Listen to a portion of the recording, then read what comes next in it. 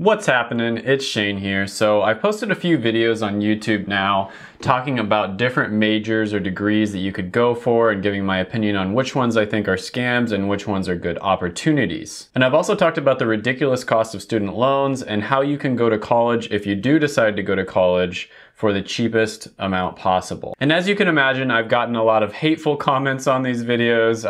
I've also gotten a lot of people telling me their stories about how they were scammed, and I've gotten some insightful comments as well. And in this video, I'd like to address some of these comments because I've had people ask me, hey, I chose a degree that it's kind of worthless, but I did it, and what can I do at this point? So in this video, I'm gonna break down exactly what you should do if you fell for the hype, you got a degree that was worthless, and now you kind of don't know what to do with your life. So first of all, I just want to say that this is really not your fault. You were forced to make a huge decision at 17 or 18 years old, and society said that, college is always worth it. Everybody should go to college. You need to get your college education. And society also says that you should blindly follow your passions, and that's wrong as well, in my opinion. The truth is very, very few people end up doing what they're truly passionate about for a living. Now, there's lots of things I'm passionate about that I get to do in my free time because I make a living doing something that society has a lot of demand for. And the truth is, when it comes to your job or your career, you really need to balance passion and practicality. Now, the real first step here is to figure out what you actually like. Now, in my opinion, the Japanese really have this concept down when they talk about ikigai, which translates roughly to a reason for being. And this is basically finding a middle ground between what you're good at, what you love, what you can be paid for, and what the world needs. Now, everybody's goals are gonna be different. Some people are minimalists and they're gonna be happy living off of, $30,000 a year or something. Other people are not, and they need a little bit more to be happy. Maybe they'd be happy living off $100,000 a year. Maybe that's your goal, 6 figures. Whatever your goal is, you can use this Japanese concept of ikigai to figure out what you should be doing with your life. So the first thing you want to do is start at the top. Think about what you love. What are you passionate about? What makes you truly happy? And when I say truly happy, I don't mean happy in the moment, because drinking soda or, doing drugs and those sorts of things that are really not good for the rest of your life will make you happy for a split second. What I mean by true happiness is things that bring lasting joy to your life. Something that you would never get sick of. And for each of these 4 things, you should really make a list. And if you don't know what you're passionate about, then I really just recommend going out there and trying a bunch of different things until you find something that you really like.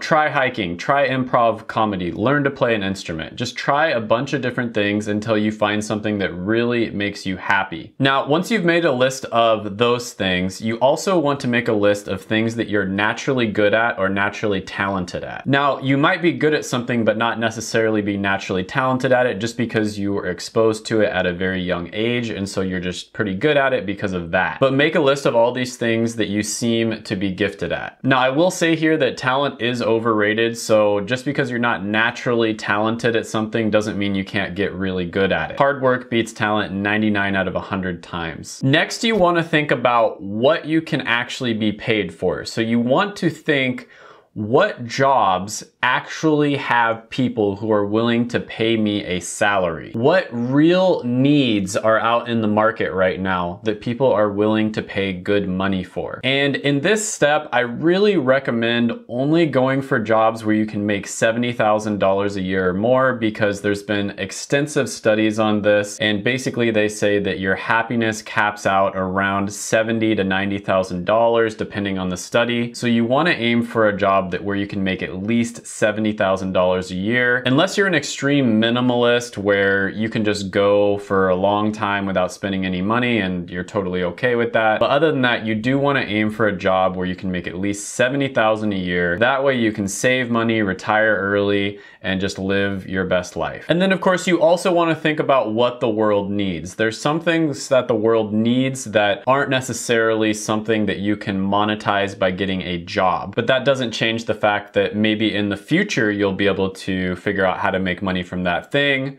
Even though there's not a stable way to make money from it now, maybe you can in the future. So you can look at trends here or just things that the world will need. Now, if you've gone through this step and you've decided, college is the way to go, or you have an idea for a job, great, that's awesome. But let's say you go through this step and there's not a single job out there that you're passionate about at all. It's just not your thing. Having a normal job is not your thing. Maybe you want to be an entrepreneur, maybe you want to be an artist, or something along those lines. Well, I can tell you that there is no beaten path to go down this road. There is no, $997 course that's gonna teach you everything that you need to know in order to go down this road. It's not like a college degree where if you get a good degree, you're pretty much guaranteed to get a job and you're gonna be good to go. You are going to have to get really creative and you're gonna have to figure out a way to make money from your passion if you decide to go this way. So let's just take my biggest passion, most likely, which is history. I think that's probably my biggest passion. Videography and history are definitely both way up there. I didn't decide to go this way, but if I did decide to purely go for my passion, I probably would have started a history YouTube channel. And maybe I would have started a history blog as well. And I would have known that it was probably gonna take me 3 to 5 years to make it into a full-time, really good income, and I'd have to work my butt off. But after 3 to 5 years of working really, really hard, I would probably have a full-time income just from doing my passion. So let's say you went to university, you got a history degree, and you probably haven't been able to find a job. Maybe you're working at Starbucks or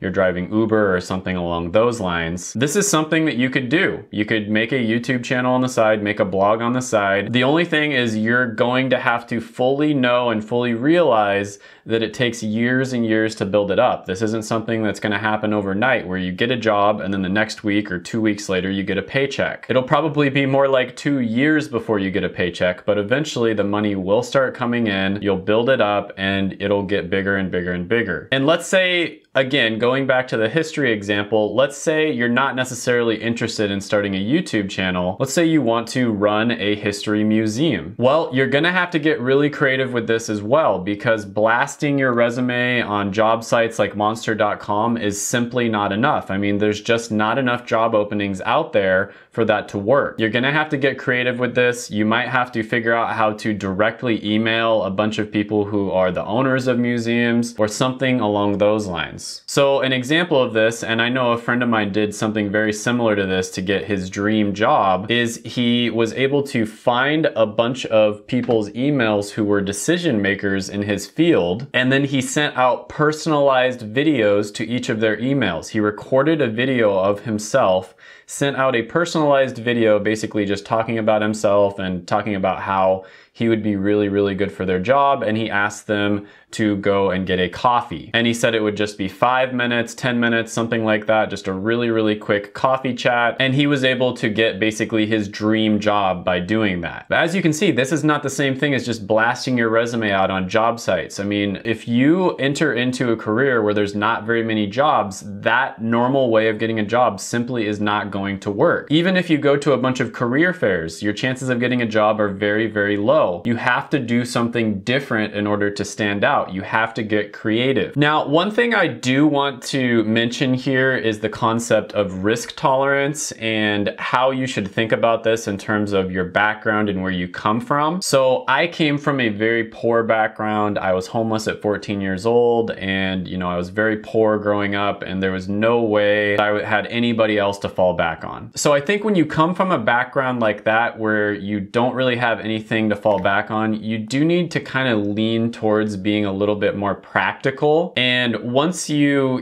get a really good solid career, then you can kind of have a base to launch off of. Whereas if you come from a background where you have a lot of support, then I think it's a little more realistic for you to go for your passions rather than going for, the practical, pragmatic road. And then of course, another option is if you do decide to go down the more practical, pragmatic road, just make sure you do your research. Make sure you go into something where you absolutely know that you're gonna have a stable job in the next 20 years. AI is gonna be disrupting a lot of different careers, professions, even industries in the next 20 years. So just make sure that whatever field you go into is one where you're absolutely going to have a stable job and you're not gonna be wasting your time if you do decide to go back to school, or if you decide to take the time to learn the skills that you'll need to go into whatever industry that you choose. And I think this deserves an entire video to itself, but the two careers that you really can't go wrong with, or the two fields, I guess you could say, are technology and health. I mean, if you go into technology or health, you're pretty much going to be good to go. Obviously, you still want to do your research on each one of those, depending on which ones you go into, because some are better than others. But overall, technology and health are super, super solid careers to go into. Make sure to check out my videos right here, and then go ahead, smash the like button, hit the subscribe button, ring the little notification bell, and comment down below any ideas or any comments, criticisms, etc. that you have about this video.